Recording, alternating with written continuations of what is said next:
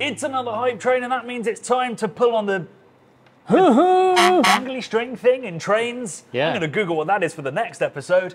And it's time to taste not only beer from one of the greatest breweries on earth, a brewery owned by some of the most lovely people on earth, but also a beer, particularly in Pliny, that has a lot of history with the craft beer channel. Yeah. It was probably the first video that got quite a lot of views for us, right? Yeah, it got a little bit of traction. I feel like I had a really good hat on as well. So Did you? I'm thinking it was the hat probably that brought the viewers. We'll fact check that. But it was also one of the first big trips we ever did. We went out to Northern California. We went to Santa Rosa and to San Francisco, and we were privileged to interview Vinny, and have done a couple of times since. Yeah. For our feature-length documentary with Siren on Time Hops, and also for our own homebrew episode in which we tried to create our own twist on Blind Pig. And today we're going to be tasting their two very famous hoppy beers. They do, of course, make amazing Belgian-style beers as well, but couldn't get hold of those, so we're going to have these bad boys. So let's start with Blind Pig, and while we drink that, I'll tell you a little bit of the history of Russian River Brewing Co. So Vinny, he's a man, he doesn't seem to have aged. No. In all the time we've known him. When do you reckon he started brewing? What year? Well, I've had a little look, so I kind of know. Oh, have you? Oh, you've done some research. Done Okay. a little. No, well, I wouldn't call it research, Johnny. I Quick Google. skim read 1997. Well, that's the start of Russian River Brewing Co. I don't know what year he started brewing, Johnny. 1994, down in Temecula, San Diego County, he Great founded Blind Pig Brewery. Of course he did. And was brewing there for a couple of years before he got poached to move up to Northern California and run the Russian River Brewing Company in 1997, which was part of a champagne maker's estate. That's crazy. Korbel Cellars. Yeah. Wow. So they've been making champagne in that region for at that point nearly 200 years. In that part of in that part of Northern California. No I mean, it's way. wine country. It's wine country. So can they call it they call it champagne? Yeah, because they're not part of the EU. They don't have to conform to these rules about what you can and can't call stuff. So they were making champagne, and they got him in. I think the brewery was already there, and he turned up and basically revamped it and got it really going. And in 1999, brewed the first ever commercial double IPA, which we will get to in a bit. But he still had this IPA, which I believe is based on something he brewed down in Southern California. Amazing. So should we have a taste of this beer that comes from all the way back, to some extent, from 1994? 30 years ago. 2000. Yeah, when you put it like that, yeah, 30 years ago. Amazing. Wow. And it smells timeless and modern, right? Fresh as a daisy. Yeah. Grapefruit and orange peel. Quite zesty. Not that much kind of, I was expecting a bit more pine and something like that, but it's very zesty. Zesty, it's kind of light. Yeah.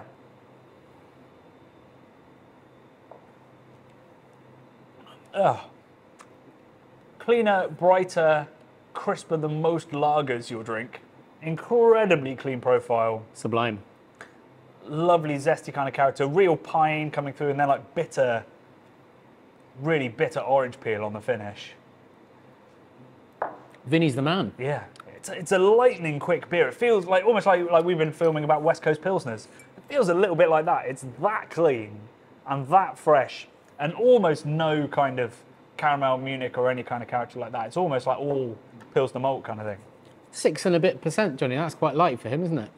It's quite light for Vinny, but it's I mean, it's almost hard to describe how we use dialed in quite a lot in the beer industry, and it's to talk about, you know, really crisp, clean profiles, about really obvious hop character. So you've gone for grapefruit and you've nailed it. Just everything is on point, and clearly you can see that 30 years of research and development and endless batches and learning has not gone to waste. It's like a racing car firing on all cylinders, this. Yeah. And like just being a perfect machine to convey good times to your mouth. So this is like, it's classic hop variety. So it's like, it's Cascade, it's Chinook, it's Centennial. I think there's a little bit of Amarillo in there.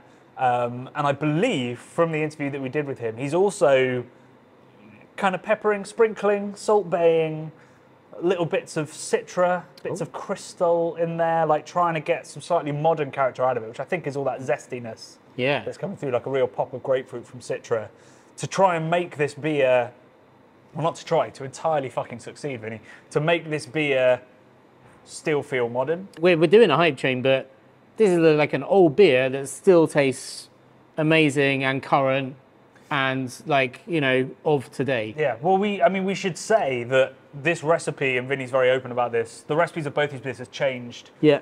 over time quite significantly, but only ever in small Yeah, quantities. yeah, yeah. So, you know, Citra wasn't even released as a commercial hop until 2009. So nearly 15 years after this was brewed. So Wild. new stuff is going in. You know, the bitterness has probably been played around with. Vinny is famous for coining the term lupulin threshold shift, which is his way of explaining that as you drink more and more bitter beer, your palate gets more attuned to it and more desensitized to it, to the point where a beer like this, which is robustly bitter to our now New England IPA weaned palates, very, very bitter. Yes. And he's probably had to, you know, maybe recently he's had to temper it. Certainly back in like the sort of 2010s, he'd have probably raised it because everybody's getting very excited by that because of that lupulin threshold shift, which is my new prog album by the way. And he's brought it down a little bit. He's added a bit of Citra because he realizes that people want that really zesty aroma. So it is a classic, but it's updated.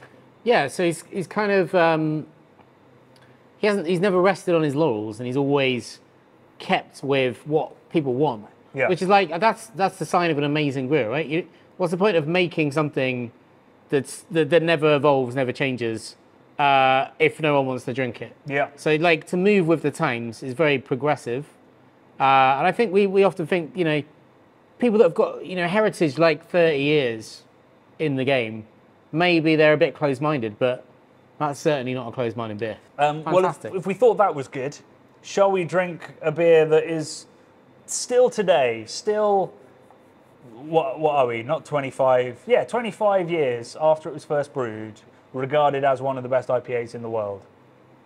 And it's going to be crystal clear, folks. Crystal clear. So I think we maybe overused the word legend or legendary, but this is a legendary beer, Johnny. Yeah. In that it kind of invented a style all in of itself, right? Yeah. So there wasn't a double IPA before this. There was no such thing. I mean, they didn't even call it, I think it would have been called an Imperial IPA. Imperial IPA, yeah. Back at the time. So Imperial historically just meant the strongest version of whatever style you were brewing in sort of English brewing. And so that's an accurate way of calling it. It was the strongest IPA he made, and it was the original double IPA at 8%.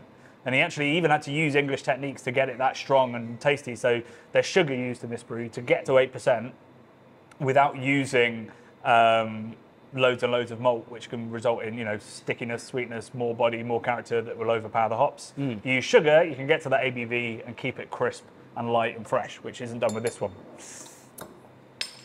Wow, that really went. Beautiful. Yeah. So this is Pliny. I have not had this maybe since we were out there. No, we had it in Pennsylvania, 2019. And I drank it when I was in San Francisco. Oh yeah, you went quite recently, didn't you? At the end of 2022, beginning of 2023. Yeah, it's all right for some. Hooah! So this beer for me sings Simcoe. Simcoe would have been a brand new hop. In fact, when Vinny brewed with it, Simcoe was still in its HBC number. So it's the hop breeding company. Got there in the end, and then it would have had a bunch of numbers after it. So Simcoe was not like a commercially grown hop. They hadn't named it yet, but he was using it to incredible effect in here. And it's got that creme caramel, rich sweetness, and then it's got that juicy fruitiness, and then it's got that lovely, lovely fresh pine herbal quality to it. On top of like Centennial, Columbus, I think it's bittered with, and maybe a bit of Amarillo as well for some zestiness. It's just a gorgeous, rich and complex aroma.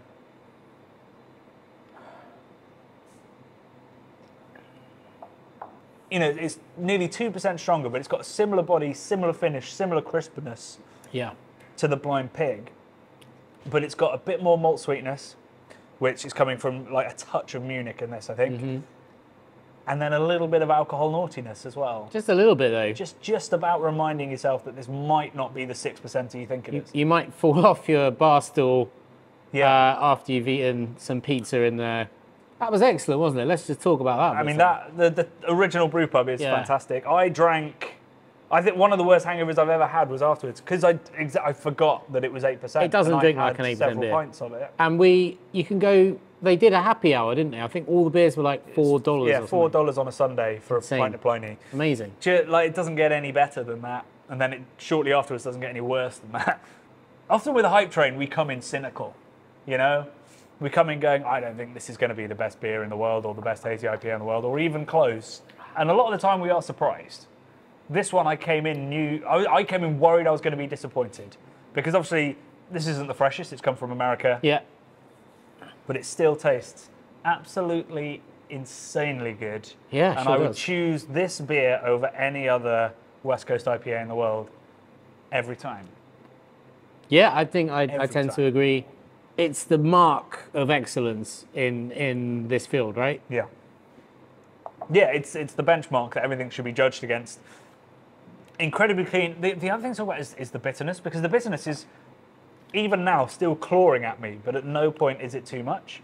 And when you've got that amount of bitterness and it's building over a whole bottle of this, it should become too much, but it never does.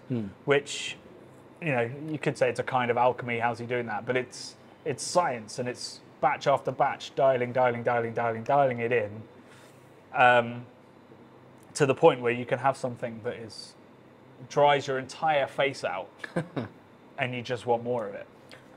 I love that they're still in the bottles, the brown bottles. It's very romantic somehow. But it's of a different era, isn't it? Yeah, I mean, they haven't switched to can. This was done on. Well, they do can beer. They do can beer. There's a DDH version of Pliny that comes in a can, but the original will always be in the tall bottle. Yeah, I love it. With the label that was clearly made in MS Paint, as far as I can tell. Yeah, they're kind of like resolutely unchanging in their design. Yeah, to use like an Englishism, like it's the Colonel approach. It's just unrepentant in its simplicity.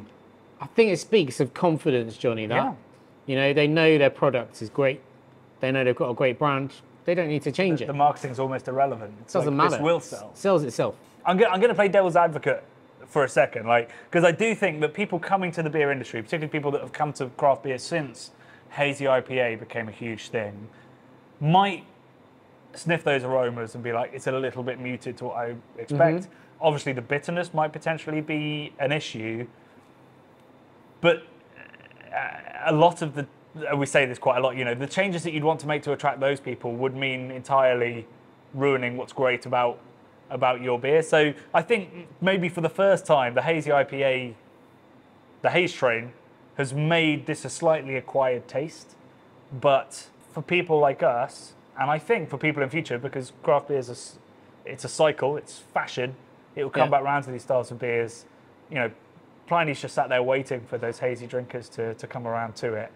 And, you know, I think as a beer, it's technically flawless. And there's not many beers I say that about, even when it's, 2 months old, I think.